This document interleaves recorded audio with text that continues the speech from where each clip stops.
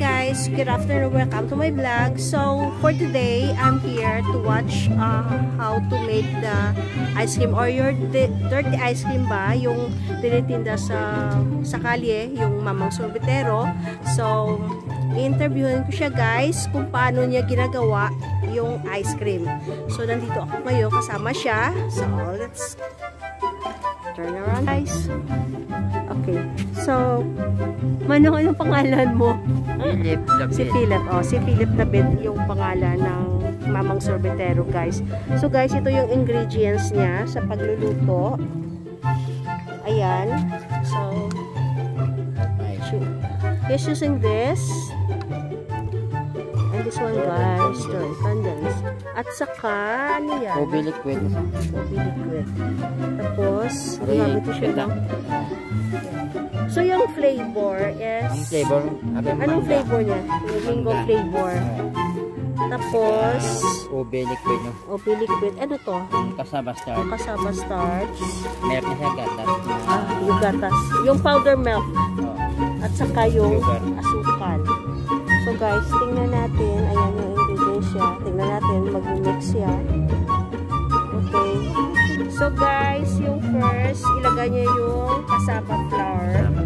Cassava starch. Yung cassava starch. Sa, ayan, dyan sa loob.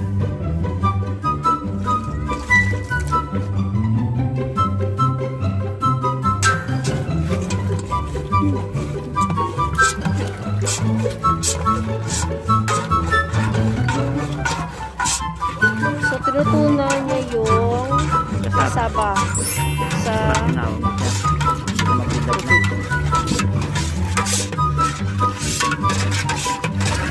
yun, manapagpasang ito. Tapos, mainit na tubig. Guys, tingnan ko kung kaya ko. Ay, Diyos ko. Mabigat. Hindi ko kaya. So, ayan, nilagyan siya ng mainit na tubig para maluto yung starch. So, guys, ganito pala guys. Kaya para masarap yung ano, yung ice cream. Kasi masarap din. Mahirap din gawin. Okay, ayan na. Malapot na siya. So, wow. So guys, yan.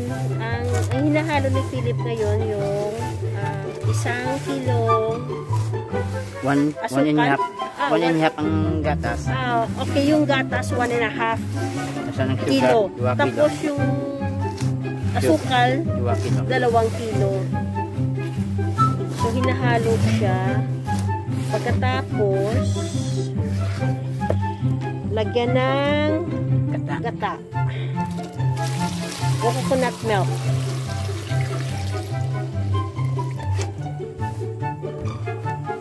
Tapos, haluin ng haluin hanggang matunaw.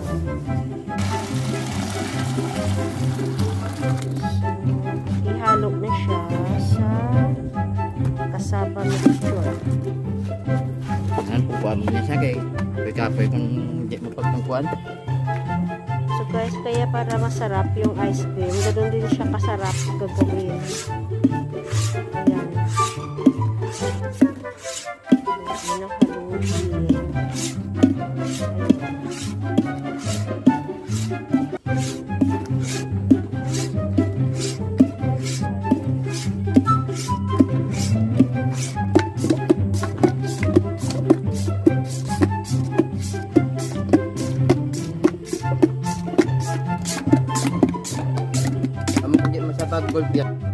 Okay, so that's it guys. So ilagay na siya sa freezer para bukas ready to sale na siya.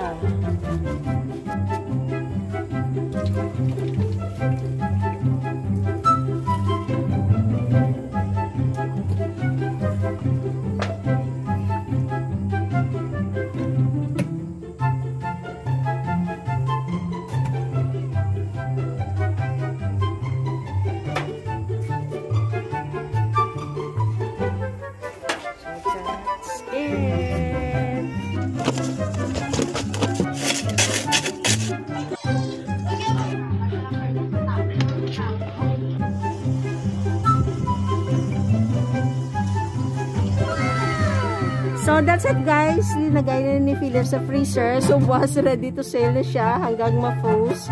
So, thank you so much, Philip, for giving us the opportunity today to have you how to cook the ice cream. Thank you so much and have a nice day. Bye, guys. So, guys, we're going home now.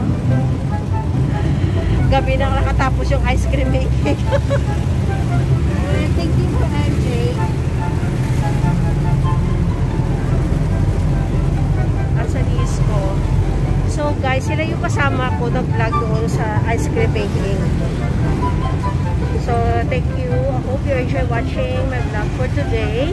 Hope you like,